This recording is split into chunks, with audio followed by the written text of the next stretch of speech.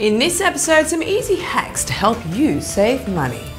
Now, if you have any old baking trays or pans or whatever that have heavy stains like that, don't throw them away because I'm going to show you just how to clean that up. So all you need is some baking soda and some hydrogen peroxide. Now, hydrogen peroxide, you're probably wondering, hey, what's that? So chemically, it's completely safe. So I'm just going to do half the tray first so that you can see the difference later of how well this works. Mix that up a little bit, spread that out.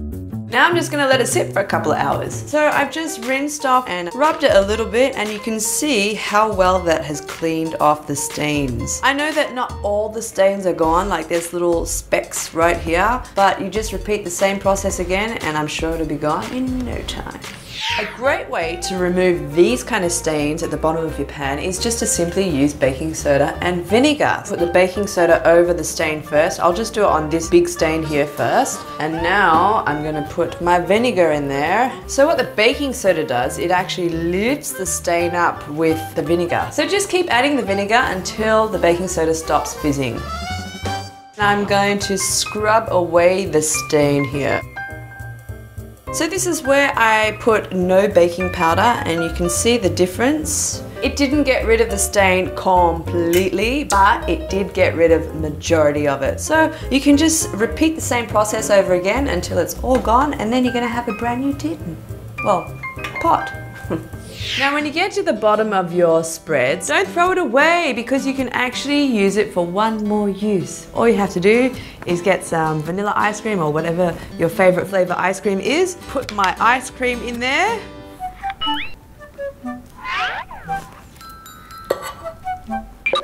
Three-second rule. Mix it all up. So now my boring vanilla ice cream is Reese's peanut butter chocolate spread ice cream. Oh, I feel cold. I got sensitive teeth.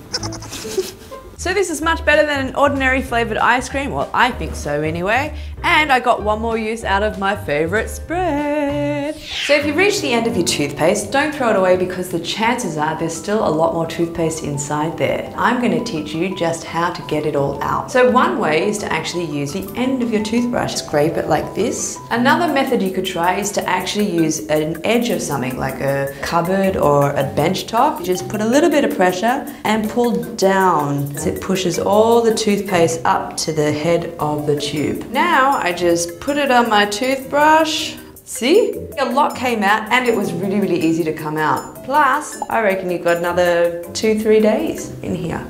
A great way to save money is to actually save all your $5 notes. So every time you see a $5 note, grab it and put it away. It isn't a huge commitment because you don't see $5 bills very often. So I have a friend that did exactly the same thing, and she had a stack of $5 notes this thick. I don't know how much that was, but I'm guessing it would have been a lot. So every time you see a $5 note in your wallet, make sure you grab it out and put it away.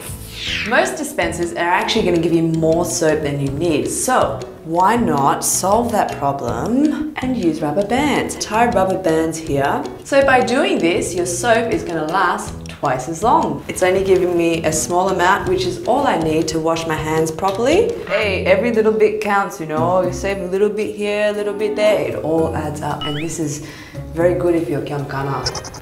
What is kiamkana? Stingy as...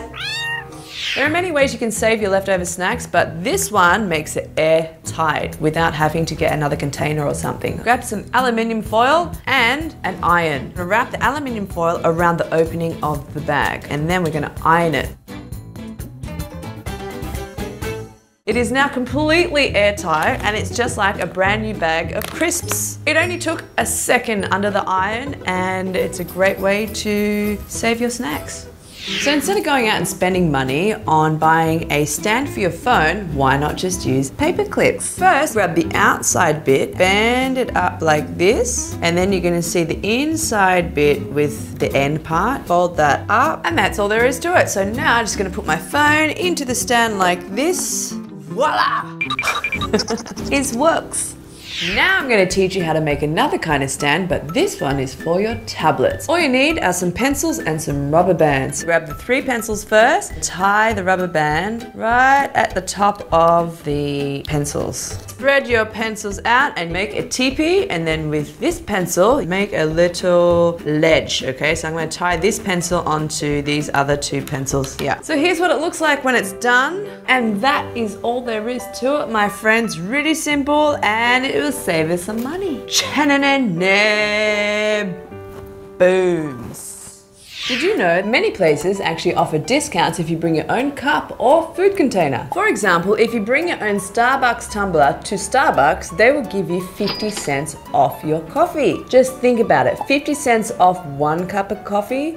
The next one, another 50 cents, so that's $1. So two coffees, you save $1. 4 coffees, you save $2. Fantastic, right? So say you need a grater for a dish and you're never gonna use it again. What are you gonna do? You're gonna make one for yourself, baby. Don't go out and buy one. First of all, you need a tin. So I'm just gonna hammer some holes in my lid.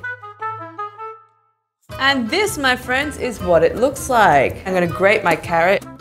My grater grated my carrot very, very, very finely. So this grater is probably better for Parmesan cheese or something like that, but I didn't have any in my fridge and I didn't want to go out and buy it because I'm trying to save money. So since I had a carrot in my fridge, so I thought I'd just grate the carrot, and you can see that it works. It is a quick fix, but at least it saves you money instead of going out and buying one just for that one-time usage, right? And we've come to the end of yet another episode. Now some of you may or may not know that I've started designing our own merchandise, and we've got some stuff up on sale, baby, so go check it out at tandemmerch.com. You might find something you like. Also, you can follow me on Instagram at RJT99, and if you like this video, subscribe, baby, and don't forget to hit that bell so that you can get notified every time a video comes out. Or you can download the free Clicknetwork app to watch most of our videos before they hit YouTube. Thanks for watching. Ding!